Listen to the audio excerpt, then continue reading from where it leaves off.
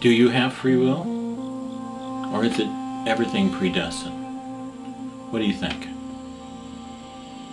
It's both. It's both. And here's a simple analogy of how it works. If you buy a ticket to fly from New York City to London, and you get on the plane takes off, you're destined, unless there's a crash, you're destined to arrive in London some hours later. You can't change that. You can't get off the plane. You can't do anything about that. So that's predestined at that point. But how you behave on the plane is your free will. You could close your eyes and meditate. You could read a spiritual book and get inspired.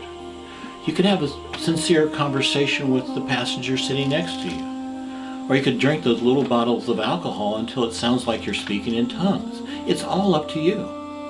It's all up to you. And that's your free will.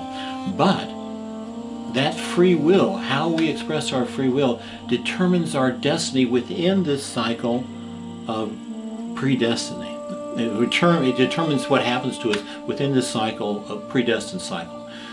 More specifically, we're on Earth. We've been born on Earth. We got a ticket, fortunately it's a round trip ticket. We came here and we're going to go back. So it's how we behave here. It's just like how we behave on the plane. We can do anything. And it's either going to uplift us or it's going to drop us. It's going to raise our consciousness or it's going to dull our consciousness.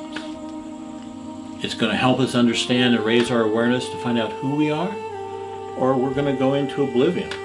And by oblivion I mean subconscious living, and not really know who you are or why you're living, what's your purpose. All these things can be brought about by how you behave with your free will during your predestined journey, and I mean incarnation.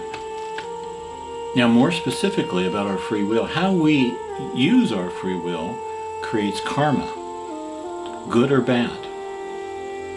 So, and this is the case in every lifetime. So some of our experiences in this lifetime are karmic laws of cause and effect. Cause and effect. We've done a cause in a previous lifetime. In this lifetime, the effect's coming. So definitely we have to face that effect. But again, how we choose to respond to that, our free will of how we respond to it, determines everything. Determines how, if we're happy or sad. How our life turns out is said not so much by all the things that happen to us, but just by the part of how we react to that. How we respond. Do we respond with anger, hatred? Do we fight it? Do we just crash and burn? Do we try to understand the lesson that these experiences in life are giving us? All this is our free will. And by our free will, we cast our destiny. Not only in this lifetime, but in the worlds to come after we have the death of the material body, the worlds beyond Earth, and then back on Earth in a future reincarnation. All this is in our hands. We don't realize how much control we have because no one's told us.